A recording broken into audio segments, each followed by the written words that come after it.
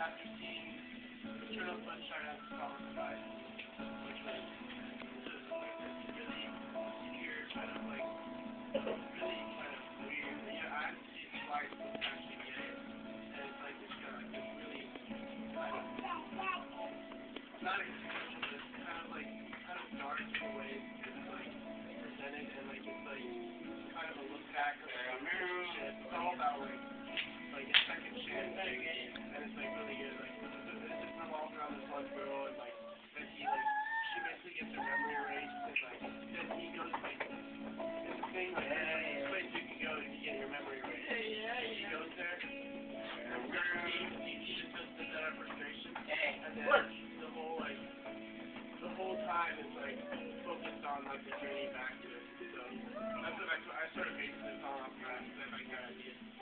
So Eternal Sunshine.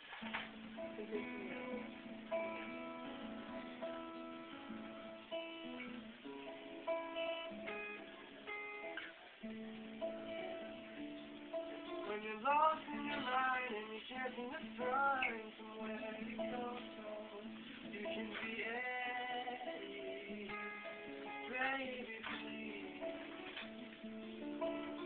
Meet me at the place of serenity, the place where I can be free.